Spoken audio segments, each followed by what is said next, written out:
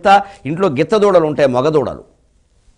అది మంచి పొగర మీద ఉంటుంది. మరి పైలా పచ్చిస్ కుర్రాడు అంటారు కదా, 20 ఏళ్ళ కుర్రాన్ని ఇంట్లో అట్టు పెట్టడం సాధ్యమా? పోతూ ఉంటాడు మాటిమాటికి బండి వేసుకుని. అప్పట్లో ఇలాగే ఊళ్ళో తిరిగేవాడు. గిత్తేనా అంతే, దానికి వెంటనే ఏదో కావాలి, గర్ల్ ఫ్రెండ్ కావాలన్నట్టుగా దాని గర్ల్ ఫ్రెండ్ దానికి ఉంటుంది. అందుకని అది కాస్త పొడిచేస్తూ ఉంటుంది వచ్చిన వాళ్ళు. గిత్తడా అబ్బాయి, పొగర గిత్త, పోట్ల గిత్త ఇలా అంటారు వెంటనే. అది తడిపాటి గోడ.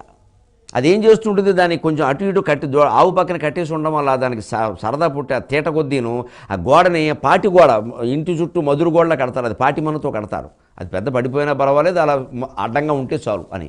దాన్ని కుమ్మేస్తూ ఉంటుంది ఊరికే ఇది. ఆ ఇంటికని కొమ్ముల మధ్యలో ఉండే దూరతీరాలి, అందుకని కుమ్మేస్తూ ఉంటుంది.